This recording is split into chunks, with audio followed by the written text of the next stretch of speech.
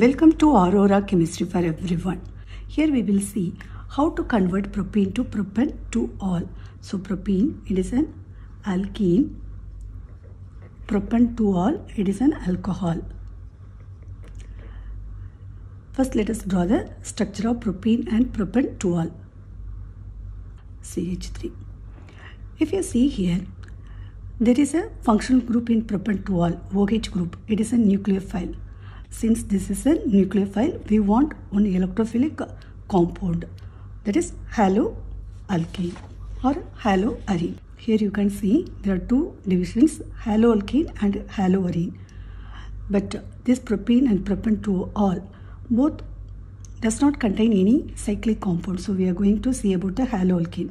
The purple color represents that preparation of haloalkane. The red color marker shows that reaction involving haloalkane. So if you see that alkene, propene is an alkene. So that alkene can be converted into haloalkane by HBr. So if you want that secondary, then Markovnikov's rule. What is secondary carbon? If any carbon is attached to two other carbon,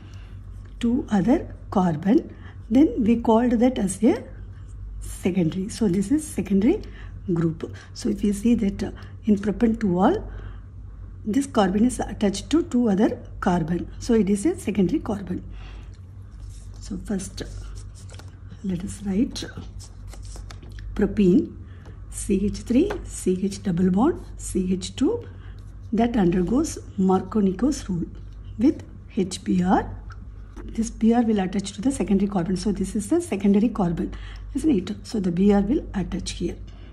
CH3, C, here Br, hydrogen, then CH3. Now we can make the compound to undergo that nucleophilic substitution to get desired product, that means alcohol, nucleophilic substitution. So aqueous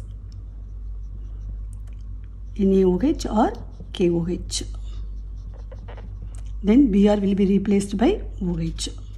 CH3, C. What is the compound? Propan-2-ol. This is propene. So if you have this memory map, you can solve any kind of conversion type questions. Thanks for watching.